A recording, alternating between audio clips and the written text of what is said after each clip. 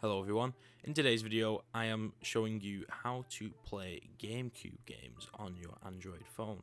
So I've previously done a video on PlayStation 2 games on your phone, and that emulator isn't really that good. You know, some games work okay, but games don't really work that well. But GameCube emulation runs really well, particularly in some games. I haven't tested a lot, so I can't say for others.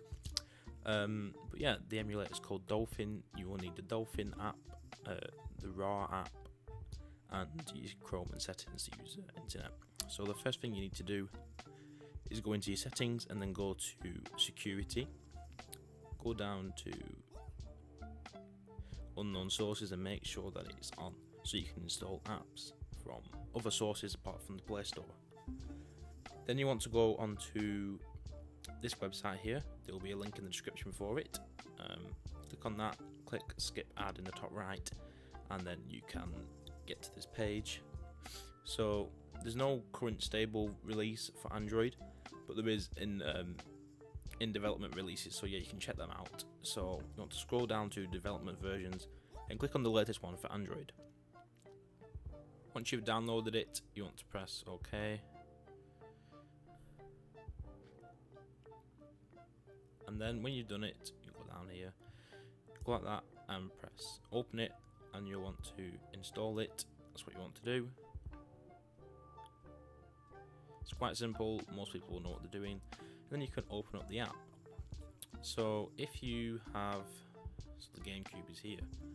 Now if you download a GameCube ISO file, I'll put a link in the description to Emu Paradise where you can get them from. What you want to do is get the raw app, download a file to your phone for a game. When you download it, it should be in your downloads folder, and here you'll have, I downloaded Pokemon Colosseum. So you want to long press the .7 zip file. You want to extract here and wait for it to do that. It will take a few minutes to do, depending on how big the file size is and what type of device you've got. When that's done, I'll move on to the next step. Now once the file has finished extracting, you'll see here the .iso file, and that's what you need. So what you want to do next is go into your Dolphin emulator, go to the GameCube section, press the plus sign, and then also locate the download folder, and then click on the Pokemon, your game, whatever you got, the .iso file. Click on that. Then it'll be there. So before we boot into the game, I'll have a look at the settings, which is this one here, yes, in the top right, the little cog symbol. Let's click on that. There's lots of settings you can change, or enhancements, resolution, internal resolution, change that, anti-aliasing, anisotropic filtering. If you know PC gaming, you'll know what a lot of this stuff does. Show FPS hacks and stuff. There's lots of different things you can do for the emulator. But yeah, so if you open up Pokemon Colosseum, there'll be one thing that you need to do, which is configure your controls. So to do that, you want to swipe down from the top and then configure controls. So then you have the ability to move all your stuff around. So I'm going to move it so it's like an actual GameCube controller, what that will be like. Let's move all these out of the way first. So we put the A button here, we can have the X and Y around it. Move it over here.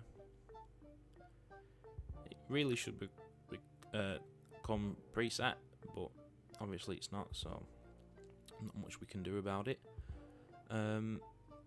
So I'm going to put this over here in the top right, put the Z probably around here, left up here as well, the B button, put that over there, and the start as well, can put this in the corner. So really, you try to put it as the GameCube as much as possible, or you can just do it however you like. Press done, and then you can start playing your games. So yeah, hope everyone enjoyed the tutorial. If you would like to see other console, such as a PSP or a PlayStation 1, leave a comment in the comment section.